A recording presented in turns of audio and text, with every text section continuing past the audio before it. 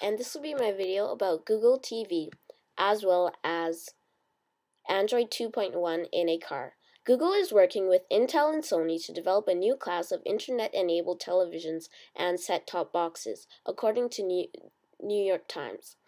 The effort, known as Google TV, has been underway for several months and is based on Google's Android software, which is currently available in certain smartphones. Logitech International is also involved and is developing peripheral devices such as a tiny keyboard.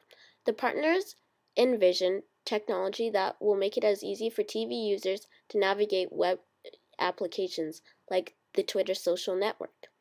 Google has begun testing the set-top box technology with Dish Network. Efforts to converge computing and TV watching have an uneven history. Despite such major attempts to bridge the gap as Microsoft's Media Center and Apple TV, and much more recently, such things as TiVo's embrace of YouTube and other web-based services.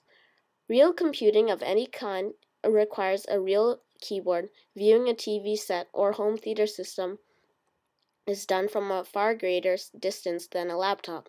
TV is immersive, and so is email, surfing, social network, etc.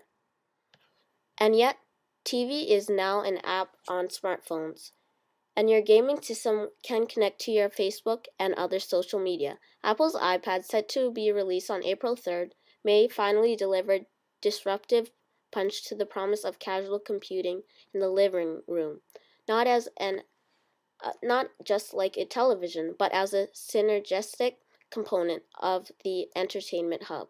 Google is expected to deliver a toolkit for outside programmers within the next couple of months, and products based on the software could appear as soon as this summer. The first car, equipped with Google's Android mobile operating system, will hit the streets this April 23rd. It's called the Rove 350, and it will launch at the Beijing Auto Show.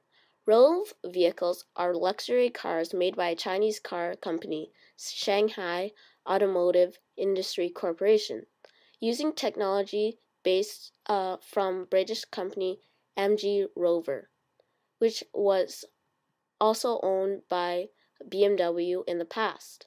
The 2.1 version of Android, the same Google used in the Nexus 1 and Motorola Droid, is installed on the vehicle's GPS computer. You can use the computer for directions and traffic reports, just as you can with many other GPS devices. You can also search on the web with this device in some form of internet chatting. There is no telling why you'll be using this service, but it's only going to be available in China. We haven't heard whether or not you'll be able to install apps from the Android market.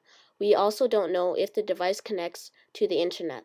The car will cost between $10,000 to $19,000 in US dollars. So, thank you for watching this video. Please subscribe and rate 5 stars. Thanks for watching.